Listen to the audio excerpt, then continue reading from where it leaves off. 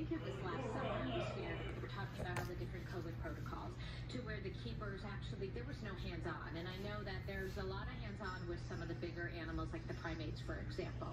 And so the keepers would wear masks, they would keep their distance. They found very creative ways of feeding. Leave our animals alone. With them. Will things start to change and go back to see how they do?